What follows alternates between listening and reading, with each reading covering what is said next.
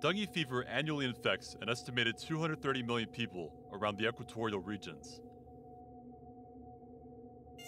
The dengue virus is transmitted when an Aedes aegypti mosquito sucks blood from an infected person,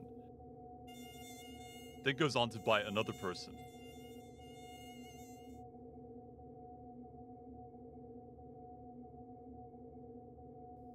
The virus attacks the newly infected person's white blood cells, replicating within the white blood cells. Symptoms include fever, headaches, and muscle aches. The disease is sometimes fatal.